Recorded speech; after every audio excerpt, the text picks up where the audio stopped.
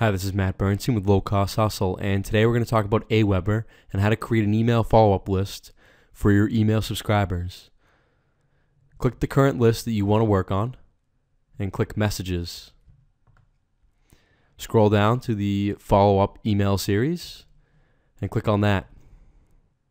We have 4 emails set up. The first one, giving away the free course to the customer. That is what they wanted in the first place, and that's why they signed up for the email list.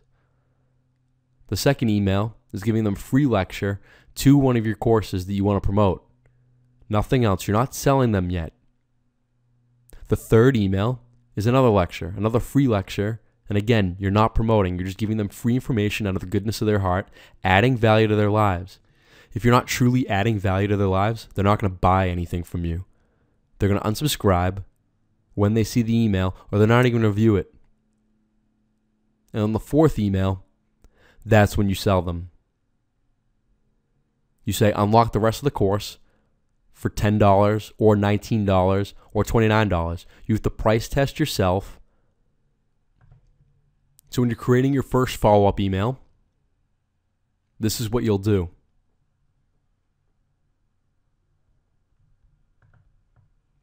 You'll do your subject line. Mine is what 4,000 people learned for free selling on eBay and how to start a business. And I give them the free courses that I have to offer. And what you'll do is you'll use these elements above. If you want to do a paragraph, you drag and drop that into wherever, right? If you want an image, drag and drop it. If you want your signature at the end, you drag and drop it. If you want a divider to divide these by, it's whatever you think looks best. And it's how I created this email list. So you'll click Save, and then you'll click Next. And then you'll click Save and Exit. Now for your second email, this is a cool feature when you decide when the customer will get your email. You can set specific days and times when they'll receive the email. So number 2, your email is sent whatever day after the previous email. I chose 2 days after the previous email. And they can send the email anytime on Tuesday. And they can send the email anytime on Tuesday, Thursday, and Saturday.